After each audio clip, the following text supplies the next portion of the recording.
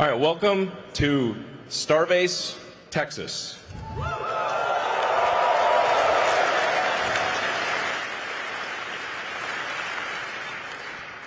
This is a city, it's actually legally a city, that thanks to the hard work of the SpaceX team, we built out of nothing, and is now a gigantic rocket manufacturing system.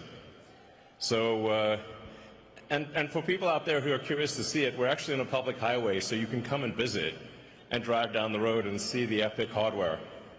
So I think this is the first time that a rocket development program has actually been on a public highway.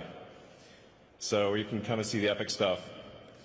We're honored today to have the Secretary of War, Pete Hegseth, and much of the senior leadership of the Pentagon here. It's an honor to have them visit.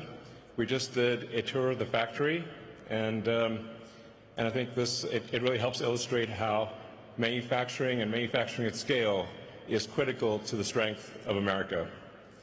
So, and I'll tell you a little bit just about the purpose of SpaceX. It's like we want to make Star Trek real. Okay? We want to make Starfleet Academy real, so that it's not always science fiction, but one day the science fiction turns to science fact. And we have spaceships going through space, big spaceships, with people going to other planets, going to the moon, and ultimately going beyond our star system to other star systems, where we may meet aliens or discover long-dead alien civilizations. I don't know, but we want to go, and we want to see what's happening, and we want to have epic, futuristic spaceships with lots of people in them, traveling to places we've never been to before. Yeah, that's that's the goal.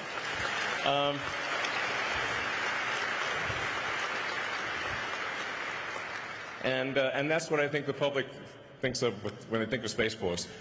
So on that note, I'd like to introduce the Secretary of War, Pete Hegseth.